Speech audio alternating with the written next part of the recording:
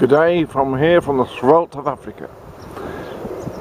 One thing about this thing about CO2 is the only cause of climate change. It's like saying water and salt makes a soup.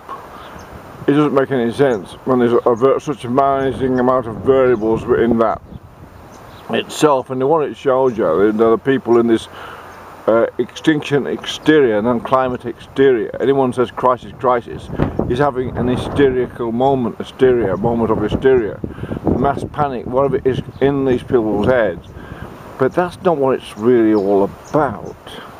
Someone's stirring them up to disrupt society and destroy Western society, because all of them all ignore the fact that OPEC keeps pumping as much oil as ever. I mean, there's more and more cars on the road than ever. Every day people go into showrooms and buy cars. There's not one car manufacturer. Yes, some manufacturers are making electric cars, and good on them, and what a beautiful thing to have. But not everyone can afford an electric car, and all the second-hand cars, what are petrol and diesel cars, why are they suggesting they all get scrapped and billions and billions of dollars, trillions and trillions of dollars to scrap all the petrol cars and diesel cars what people have just bought in a few years' time? I mean, it's preposterous. And when, anyway, all of the logistics of that obviously make no sense, and it's impossible to complete and do by anyone, government or not, whatever. The only way to do that is to a comet smashing the planet and disintegrate everything.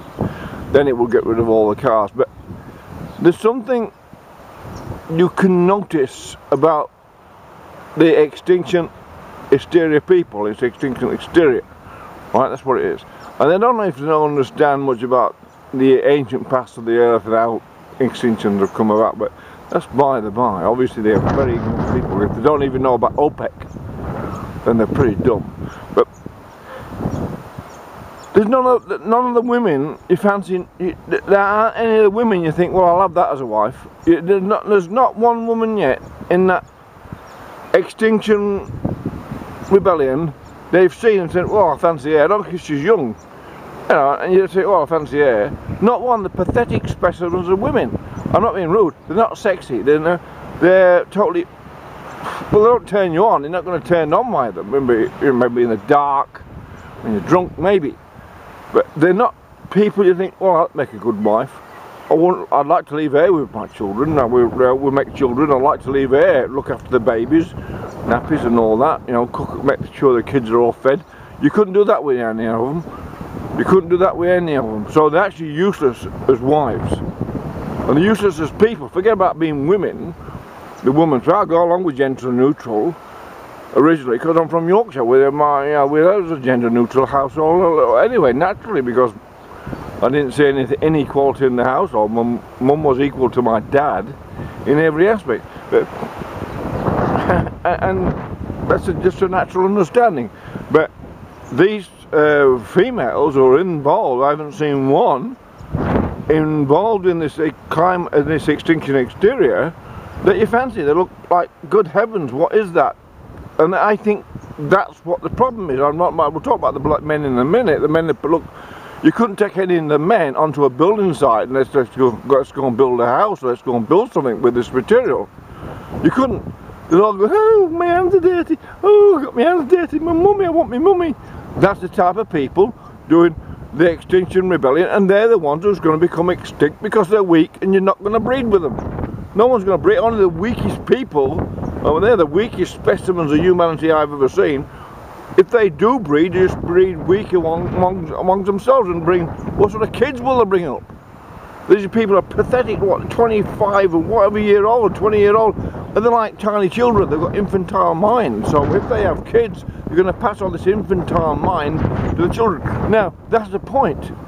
It's obviously all these people in this Extinction Rebellion, Extinction Hysteria I call it, have had this rather infantile, a 16-year-old, you ought to be working or looking forward to getting married or something like that. No, they're like infants. Greta Garbo, whatever she, Greta Thunberg, speaks like an infant. 16-year-old a few years ago, they'll get married and start having children and getting on with them, and robust, strong people.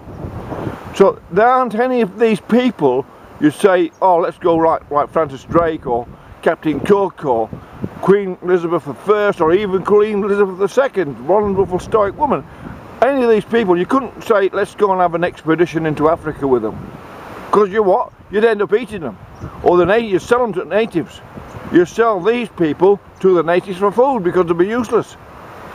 They'd be used to be crying, oh, it's hot, oh, can't stand the weather. Because that's what they're protesting about, the weather. I mean, we don't want the weather, we want the perfect weather. I mean, what? But that's the crux of it. Now, to pretend that women aren't jealous of each other when it comes to men and stuff like that, and property and material being and status and all that, is absolute nonsense. There's no equality amongst women. There might be a sort of, I don't know why they get the idea there's equality amongst women. There's more equality amongst men than there is women, in a different way, because women are very, very competitive amongst each other for men and for the status. That's why they spend so much money on clothes. You know, all the shops are there to cater to the women wanting to spend some money to give them more status or whatever. You know, that's all consumerism. Or in a nutshell, all these people are consumers, and they said, oh, we want to, I don't know what they want actually. No one, not one of them said what, described in detail the result of what their demands are. No one said, we want these demands, but not one, other than you might get better weather. It's so nefarious and spurious, it's just ridiculous. We might get better weather, so we want you to ground all planes except film stars planes. Now, the stupidity of that is immense. But that's it, you see. These people, if you look at these guys who are doing this protest, Extinction Hysteria, you couldn't take them on a building site. They're pathetic people. They don't even, most of them don't even have a job. Don't even look for a job. Oh, we've got a job now, stopping the weather changing. Well, that's a good job. I would have liked a job like that when I was young. What job do you want to do? Son, you want to be a carpenter or a bricklayer or a mechanic? No, I want to stop the weather changing. I want the job where I go and glue myself to the road and to stop the weather changing. That's the job I want. Well, it's a good job if you can get it. If it pays as well, well, you know, you're paid to glue to yourself to the road and stop the weather changing. What did you do? What did you do when you were younger? Oh, I tried to stop the weather changing. Right, okay, alright. And these people are not in an asylum? Never mind locking them up and charging them. They should be in an asylum, they're nutters. And the thing is that what they're not about is they're pathetically weak people that spent their lives in their bedrooms tweeting. That's about as much they've done. They're pathetic, skinny little arms and really weak looking people. Pathetic. You couldn't go around the world with Francis Drake. What would he do with them? He'd kill all the lot. They'd be useless. They'd be useless, absolutely useless on anything what were useful and practical or exploring or great endeavour. These people are pathetic, and that's the extinction, because I think that's what it is. This is a deep cynicism on someone saying, look, extinction, rebelling, extinction, and they're displaying into the world, somehow someone's got to program them with the Twitters, and they've come out and say, well, you know, extinction, and it's a sarcasm because someone's saying, well, these are the people that are going to become, their genetic line is going to become extinct. And that's what it is, because I haven't seen one woman, and if you look at it like that, all the women who are not into this climate bullshit, into this Extinction Hysteria, are usually sexy women. They're beautiful, in America, beautiful, sexy, organically wonderful biological women, and you think, well, they're gorgeous and you fancy them, so they're confident about getting a man because of all men fancy them. These women, well, men don't pick them up at the bars and don't fancy them, so they're getting pissed off with the rest of society because they pretend women don't. It really makes so little sense, and it just shows you there's no understanding of the history of women. The true history of women is manipulating society to its own end, so it benefits that of its sons. But this is different. These are women who are pathetically jealous of the rest of society, and especially normal women with normal men who fancy each other for a bit of whoopee. And that's what's wrong with these people. If you look at them, no man, very few men would go near these women. A man who wants a wife and to make children, and someone who will look after the children in a proper way, in a traditional way, well, oh no, you couldn't trust them to leave them home with the kids because they've been indoctrinating the kids into bullshit.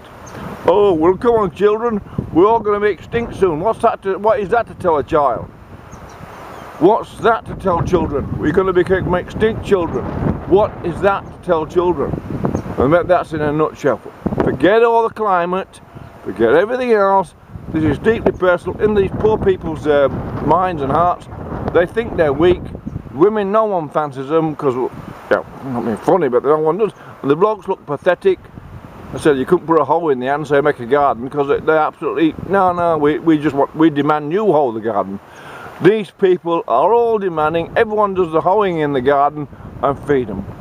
And that's what they're doing. So saying to that, Daddy, get me a takeaway food tonight or else I'm going to scream the house down. That's the type of people now demanding action on climate change. They want everyone to make action while they just demand it. It's called the baby bird syndrome. Well, you know, little baby birds sit in the nest and squawk when the birds put the maggots and the grubs into their mouth. That's what these people are like. Baby bird. It's called the baby bird syndrome. And that's what they suffer from.